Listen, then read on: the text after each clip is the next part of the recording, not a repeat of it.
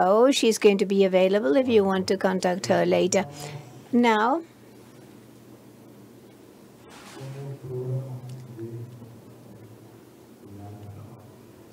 so we have the LACNAC program. The next speaker comes, is in, there are two friends of Brazil, of the academic network. They are going to present a work that is called SOC RNP, a holistic vision of cybersecurity. João Coelho Guimarães Neto, who's the technical leader of the SOC RNP, and Andrés Ricardo Landim, who at present is a CSERT expert, and they're going to show what they are developing. So, welcome.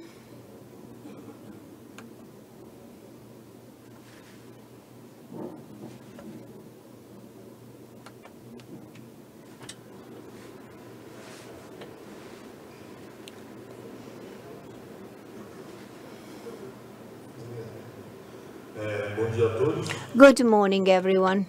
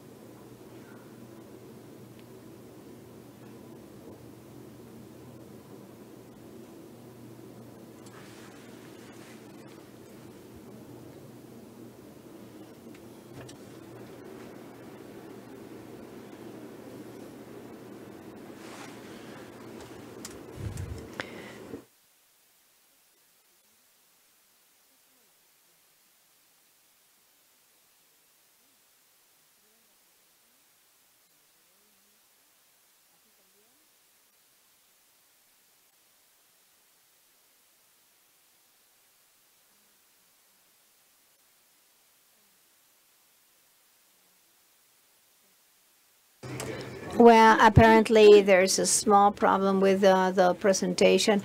Oh, there it is.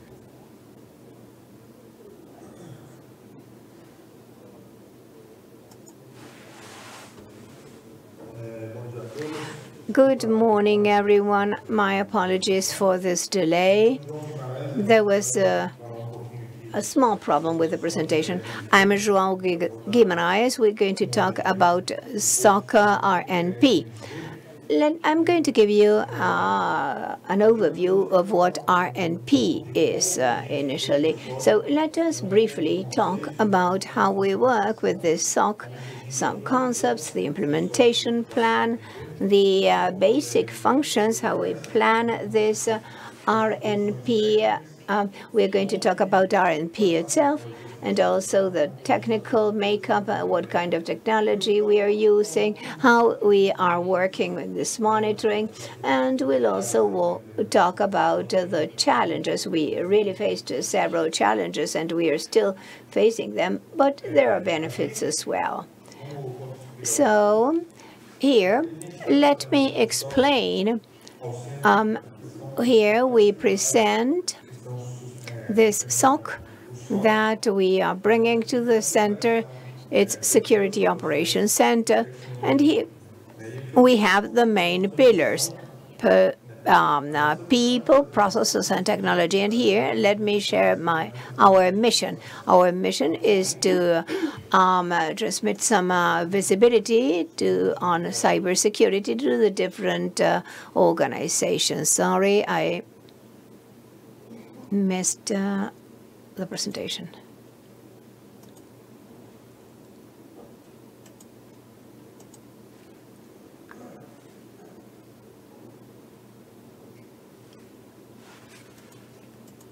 Maravilha.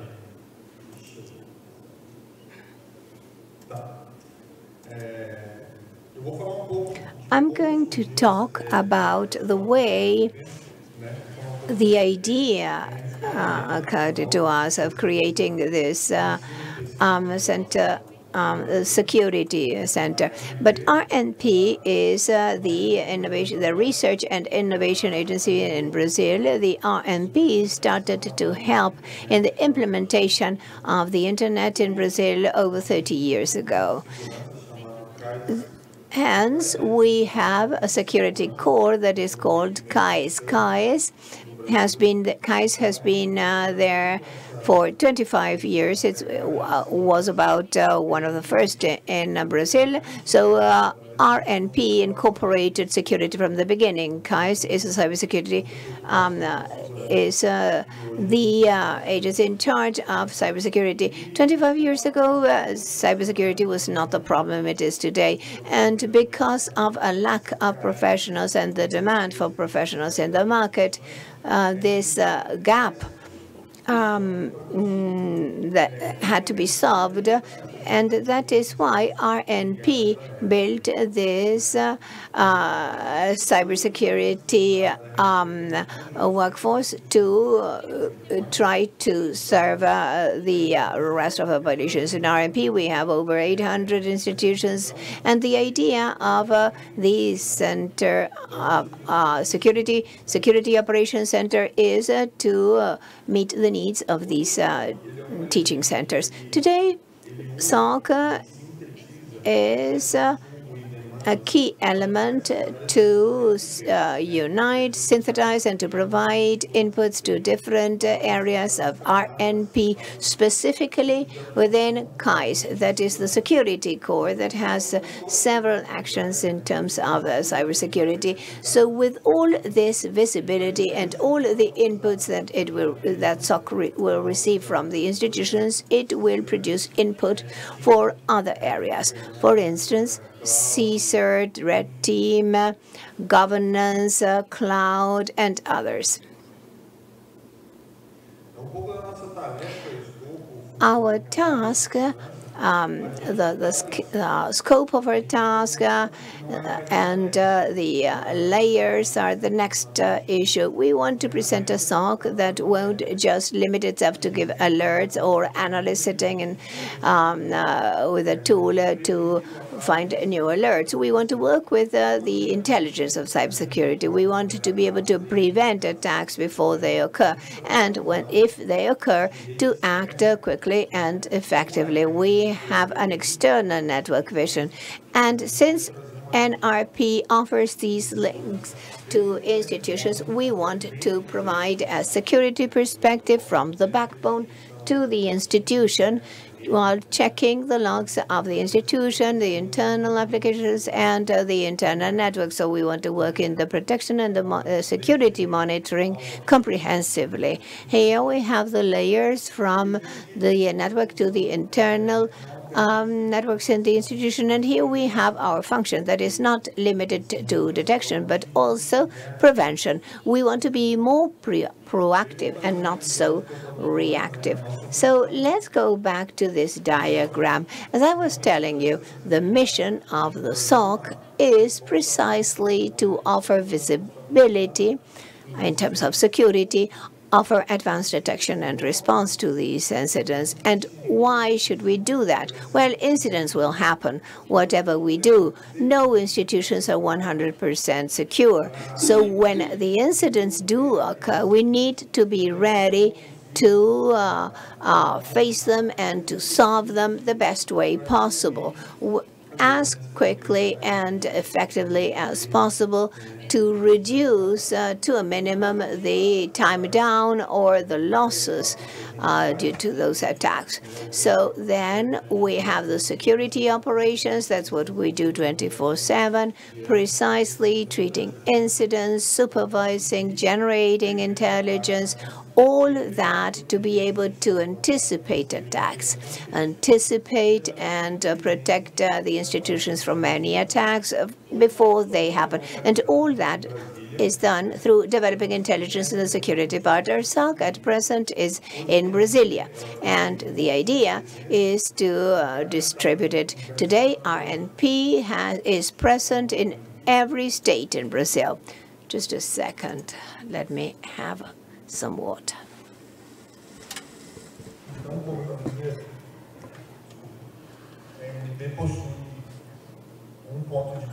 So as I was saying, RNP has a point in which it is present in every state in Brazil. So our idea is to be able to have a SOC in each of those points of presence. So the SOC will then monitor those institutions that are linked to it. We also have a project together with Chile from Reuna, from Mexico and Red Clara, in order to extend this SOC internationally, at least in Latin America, so that we can share information. Maybe the same problem we have in Brazil is also a problem they have in Chile or in Mexico or in Ecuador or in other places. So this is the concept. The current team has N1 analyst, N2, and N3 analysts as well. So N1 is something that we do 24/7, and this is a task that is in the front line, receiving all the alerts and dealing with those alerts, as well as working with all the organizations, obtaining data and the flagged logs. So then we can analyze this and really understand if there is a suspicion or not, and if this deserves being studied in greater depth. So this is when N2 and N3 come in, when we have to study this in greater depth in order to determine whether there are vulnerabilities or indicators of possible compromise. So this is a team we have.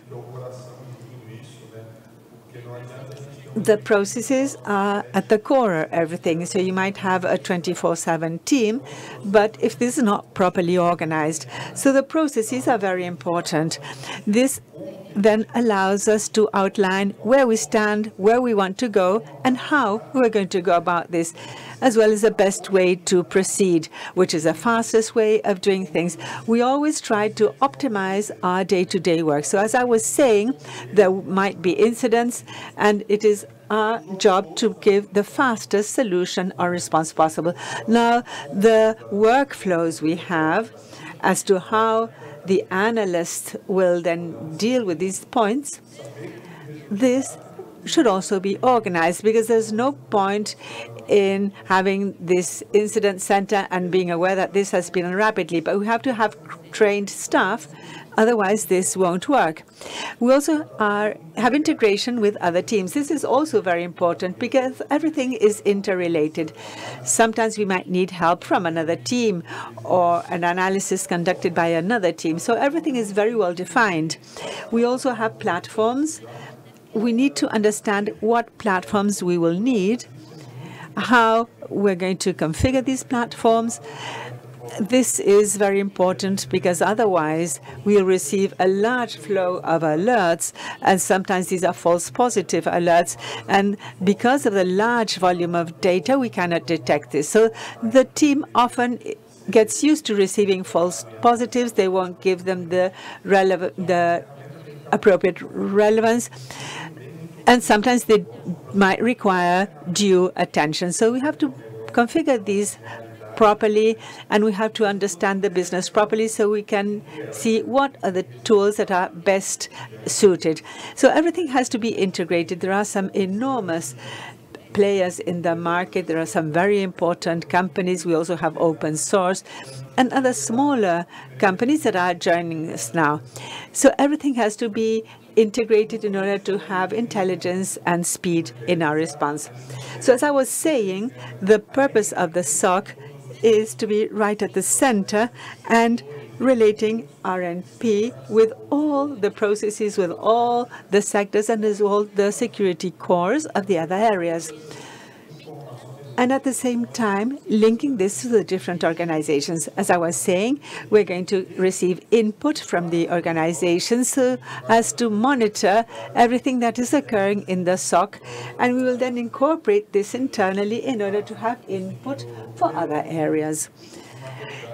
In this way, we will always be able to increase the level of maturity and security while we reduce the risk for the organizations.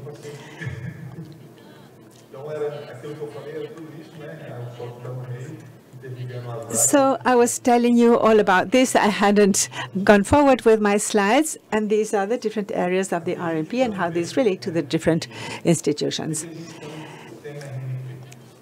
Over here, we can understand what we consider the RNP system. This includes all those institutions related to the RNP backbone.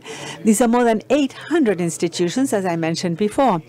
And even RNP is considered one of the SOC clients and is part of a monitoring system. In phase 1, we have part of the RNP system, as well as some of the points of presence, then part of RNP, as well as services. So these services are the services delivered by RNP.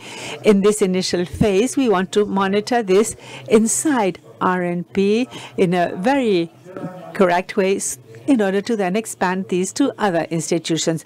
This will allow us to generate intelligence for the different institutions. Now, the solutions are further services that we have at RNP delivered by other areas and not necessarily the security areas. The clients are at the bottom and will be incorporated into the monitoring. Now, we also have the framework that deals with detection and response at the top. We receive an alert, we deal with this, we mitigate the alert, and the idea we have is to identify and protect this prior to the incident, before the incident happens. So now let me speed up a bit because we're running short of time. This is a security operations center in Brasilia. There are no windows, and it is totally closed. The analyst can work. They can optimize monitoring, and there's a lot of critical information that cannot be shared with anyone else. So that is why this room is completely closed. What the analysts see on the screen can be done perfectly well in that room. We inaugurated the SOC on August the 29th at the RNP Forum. This was a very interesting forum with representatives from the Ministry of Education, from the Ministry of Science and Technology. We also had executives from RNP. All my team is here. The director, Andres, was also there. So everyone was at this event. And the inauguration ceremony can be viewed in YouTube in RNP's channel. So if you're interested in seeing how this was, I recommend you to view it. This here summarizes what I already mentioned.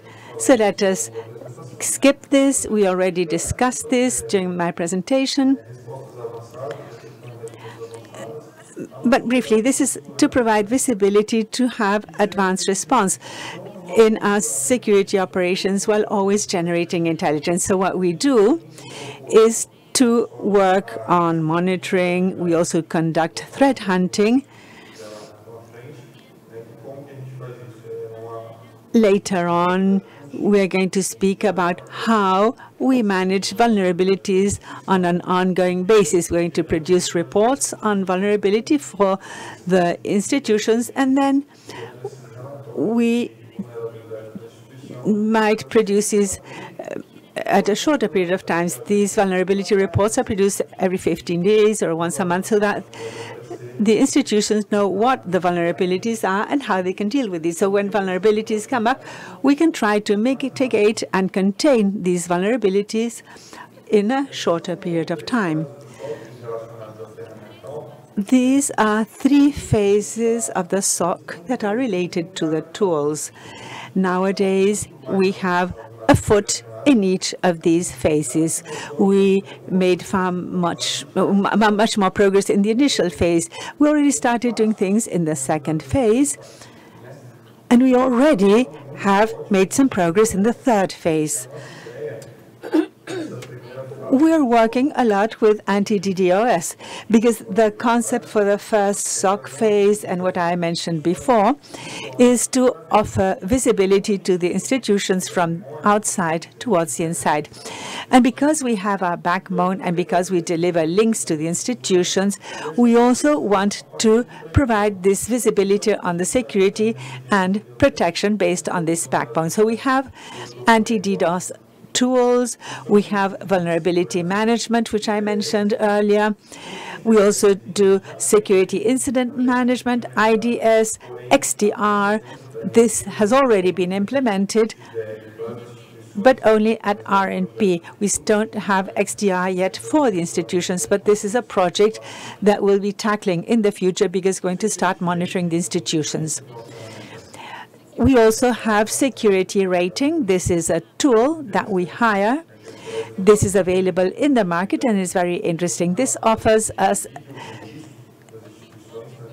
visibility and reports with the different risk levels of the institution. So this, together with vulnerability management, allows us to work in the history of the vulnerability of the institutions. We can say, well, this is your risk today. We can lower it to a given level. And then we have SIEM. We are already negotiating things to see what the other tools we're going to use. We made quite a lot of progress here, so we can then start to collect information from the institutions with probes inside these institutions. And then speaking about cloud security and WAF, here we have a process that hasn't advanced so much, but we're already having a dialogue with some of the sectors in the market so we can try and comply with this and provide stability to our SOC project. Here we have the different types of services we offer at present. As I mentioned earlier, anti-DDoS, we include monitoring, detection, and mitigation of those institutions related to RNP's backbone. So we have these three options for monitoring denial of service attacks. Then we have network cyber attacks. We do monitoring through an intelligence tool. This tool can also be applied to detect, mitigate, and provide visibility. For example, botnet signatures that are in traffic in the network. We show these to the clients and to the institutions. Then we have vulnerability management. We have ongoing monitoring of vulnerabilities. So this can provide us with a history of the risk level of institutions. In a second stage, we have web application firewalls, cloud security, as well as corporate internal network management. This will be at a second stage of the SOC where we start working with the institutions. And then we have DevSecOps and network security management. And throughout, we also have threat hunting, threat intelligence, and cybersecurity campaigns. All this is very important. We have to really conduct awareness-raising campaigns. This slide over here might be a bit busy, but this is the reality we have at the SOC. We have some requests that go to us. This can be done through the tool that generates alerts, or this can also occur through threat intel or through threat hunting. The clients then communicate with us, and we know that we cannot have a view over everything. Sometimes things might occur, or there is suspicion within the institution, so they will communicate with the SOC, and then we start with the investigation. SOC works with N1. This is the initial call that we receive. We see where it comes from and where it is heading, and depending on the solution, we will start with mitigation. If mitigation is not effective, or if it was effective, we then follow the entire flow, and we end up in input generation for the other areas of case. So this does not occur. Once again, we want to avoid this from happening. Now, if the mitigation was not effective, we will then go on to N2. N2 is a CSERT team, the POP team, and other tools of RNP. So jointly with the SOC, we're going to work on that, and this will be N3. And then we have a much more specialized team, and this is as if this were a national level concern in order to find a solution to this incident. After that, we go back to SOC and we generate demands for other areas. Sometimes an institution may have explored a specific vulnerability, and we can try to have a pen test to see what other vulnerabilities in that institution. In this slide, we see a big quadrant, a specific quadrant, and we have the best practices, how to create a SOC 24/7, the best incident response. And I also only have 2 minutes left. Here, let me tell you about the challenges and benefits. I consider that the challenges are what we have to understand better. And even the challenges that we have are the ones that you may also have. Our main challenge has to do with the complexity of RNP because it's a huge ecosystem. You need to understand all the universities and the teaching centers, and their size is very specific because we have very high teaching with the maturity of these security institutions, and sometimes in the interior of the country, they are smaller, they have fewer people, they have a lower level of security, and we need to be able to deal with that in a personalized manner. To do that, we have to hold many meetings to understand the business. Another challenge has to do with the complexity of SOC, the tools, processes, and people. That's a very important issue, is to be able to find the skilled staff to be able to meet the demands and to work with all the tools we need. The issue of technology, too, is a big challenge to understand what type of technology we need to use, either significant, a large technology or not, and try to measure that so that we won't end up hiring a tool that is too large and we'll only use 10%, or the other way around. Maybe we can hire a tool that is good today, but in a year's time, SOC may grow and we may outgrow it. So all that is a very significant challenge. Now let's talk about the benefits. It helps improve the security level, to promote the visibility of security, and the idea is to increase the level of security across the country. So if we can start increasing the level of security of all the institutions in Brazil, in consequence, the level of security in Brazil will increase overall. So before I finish, let me thank you, and my apologies for the confusions with the slides, because we changed them in the last minute. That's why it was not available. Thank you. I've run out of time. We don't have time for questions, but you can contact me through LinkedIn, João Guimarães, or here, and we can discuss it. Thank you. So we have room for questions. We have time for a couple of questions.